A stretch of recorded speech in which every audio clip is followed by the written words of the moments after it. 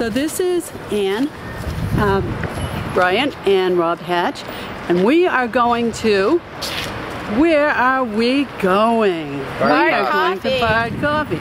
So Ann, tell me a little bit, why is Bard Coffee special?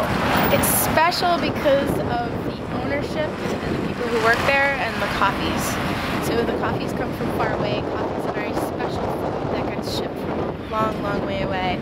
And Bard bothers itself to roast and serve that coffee by means of manual extraction only, which means that we use French presses.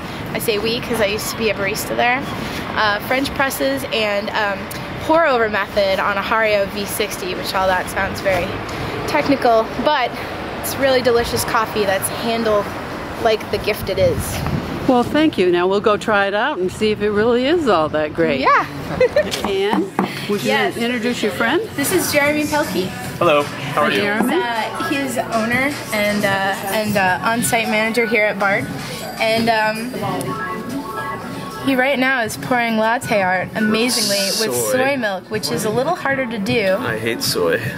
But he still managed to pull a tulip out of it. If you wait, I'll make you something for you.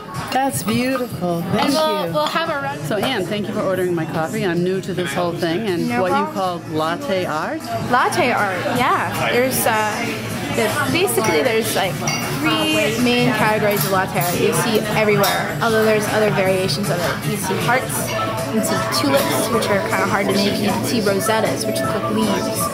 And it's really fun to do, and it's all about texturing the milk properly, and then the control of the barista, pouring it into something darker than the milk. So you can do that with chai, you can make that with espresso in the bottom of the cups, but when you order a regular coffee, you don't necessarily get latte art in like a regular coffee. Sometimes we can pull something off in an ole, like a cafe ole, but it's latte art and cappuccino art.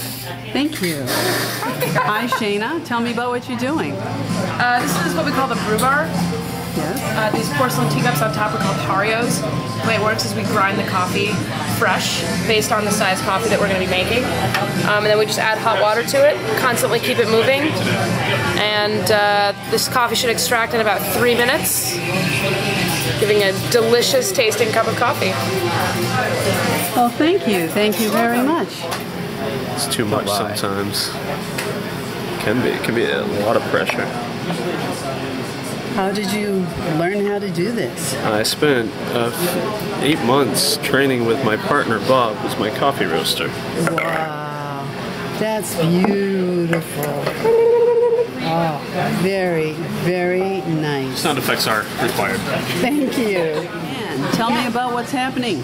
Well, tonight, as the espresso machine, as the dosing machine over there is going, so tonight we're having a Thursday night throwdown, which people do actually nationally, but we do it on the last Thursday of the month, and for $5, baristas can enter and compete to win prizes, but really the money raised goes to an organization called Coffee Kids.